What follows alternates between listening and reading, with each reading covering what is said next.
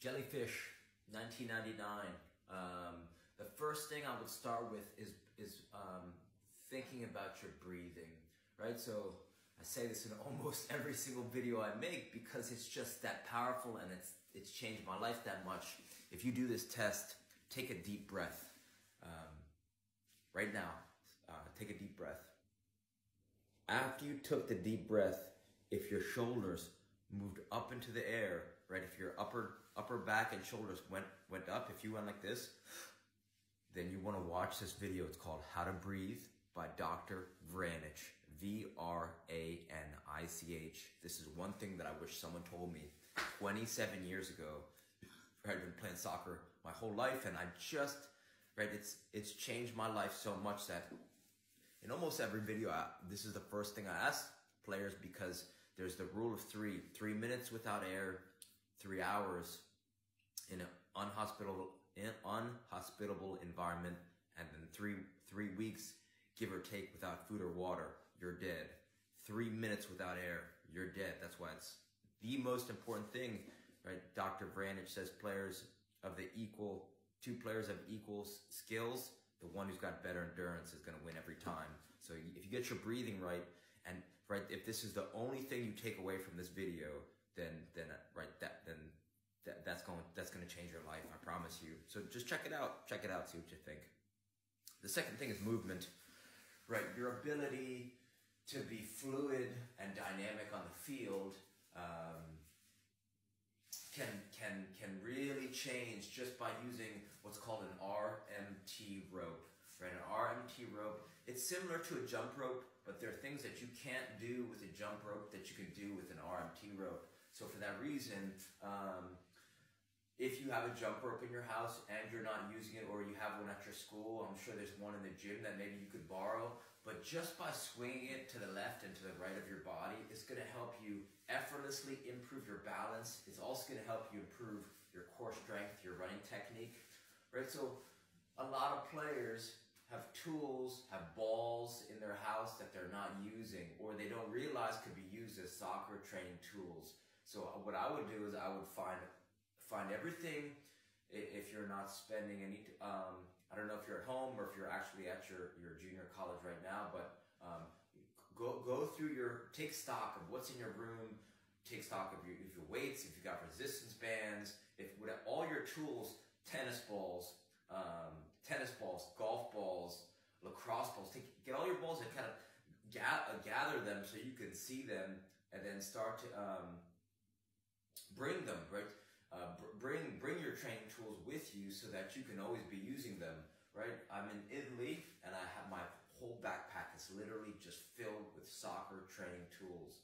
I have more soccer training tools than I have shoes, than I have pants, shorts, shirts, and jackets and socks, right? So this is just a lifestyle. Right, because I just love playing and I love training. So anyway, so the whole point is, if you can get yourself some rope, then you can make an RMT rope. Just Google how to make an RMT rope, and you know what's crazy is, at one point, you know, I used to spend so much time weight training for soccer, and I was able to squat 500 pounds, weighing 149 pounds. And I looked big and I was strong, but I didn't feel quick. I didn't feel nimble. I didn't feel explosive. And then when I started to swing this RMT rope around, it just makes you feel, right? It just makes you feel like water, right? You just start to move like a ninja on the soccer field. And so for that reason, if you can invest in a jump rope or make an RMT rope, then you're gonna see an improvement in it's gonna help you juggle, right? I noticed my juggling improved, and since my juggling improved, my passing, my shooting, and even my dribbling improved. It's like every part of my game got better as I started to swing this rope around. So if you want to learn more, search David Weck RMT rope, right? That's David W-E-C-K plus R-M-T rope. So that's step 2, right? Because if you get your breath right, and then you get your movement right, they lay down the foundation for your whole entire life of breathing and movement, right? It's injury prevention. If you lay down a base of breathing and movement, your house is going to be enormous. But if you don't have a good base of breathing, if you have poor movement and you're always getting injured, your house can't grow as tall. The third thing you want to start to do is bring a ball everywhere you go. If you bring a ball everywhere you go, like a size 1 ball or a tennis ball, then you could start to get more touches. The more touches you get, the more mistakes you make. The more mistakes you make, the more you're going to learn. So, I would be perpetually, if your tryouts in a month, just getting your repetitions up, right? Who doesn't have 1 minute to just to juggle? Who doesn't have 1 minute to just spend some time dribbling? Everywhere you go, juggling and dribbling, perpetually, like non-stop, thousands of touches. I like a tennis ball, but I like a size 1 ball better because I think it's easier to dribble with a size 1 ball compared to a tennis ball. A tennis ball is nice to juggle, but you can do both things ideally with a size 1 ball. But if you have a tennis ball is great, right? You can still juggle and dribble with a tennis ball.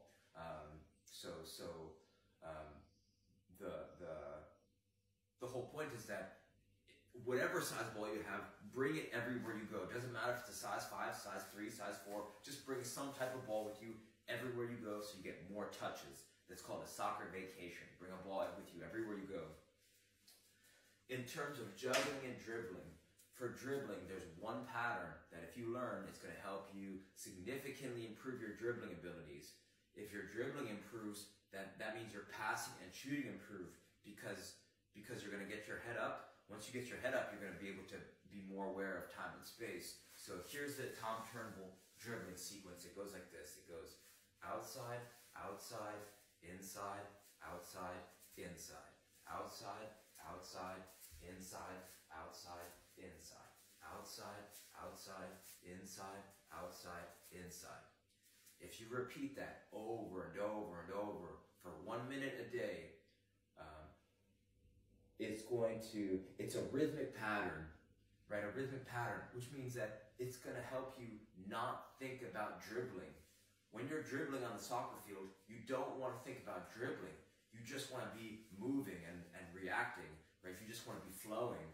This is going to help you effortlessly dance around opponents and defenders. So you got to say it out loud when you do it.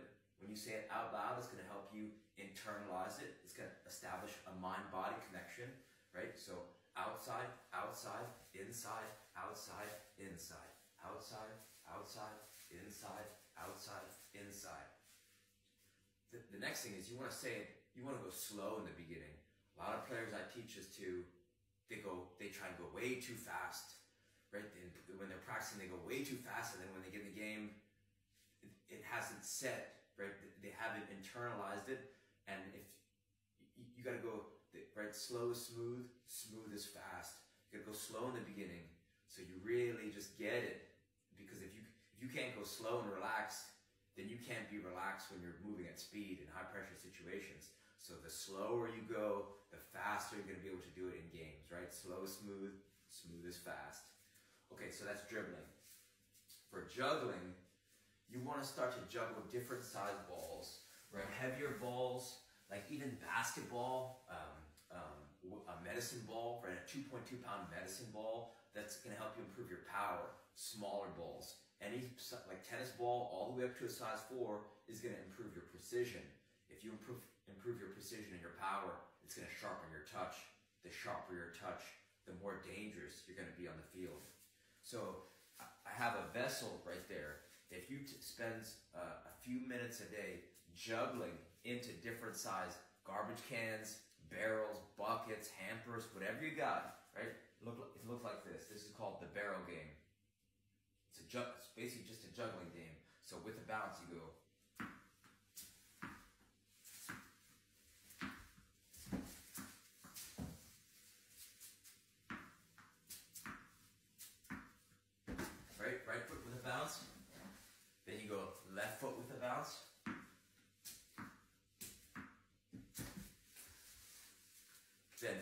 feet with a bounce.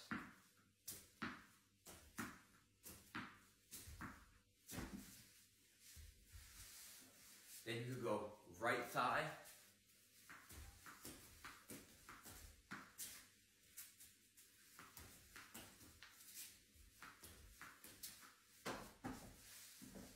Then left thigh.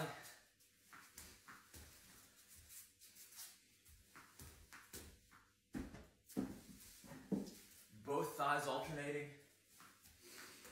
And then you finish with any part of the body you want, with or without a bounce. Right, so that's the progression. And as you start to get better at this game, you can take a few steps back to make it more challenging. You can use different size balls, so the smaller the ball, the harder it is in theory, and then you can start to put stuff in your hands to make it harder for you to move.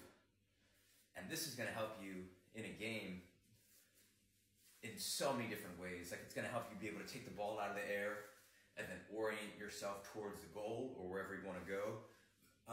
If you could take the ball out of the air swiftly, it's going to catch defenders off guard. Your ability to juggle while moving forward is going to help you weight the touch of your dribble. So for all those reasons, this barrel game, if you spent a minute a day doing that, a minute a day with the Tom Turnbull dribbling sequence, and swinging the arm T rope around after you've learned how to breathe with Dr. Branich, man, you are going to be dangerous come tryouts. So hopefully some of these ideas help.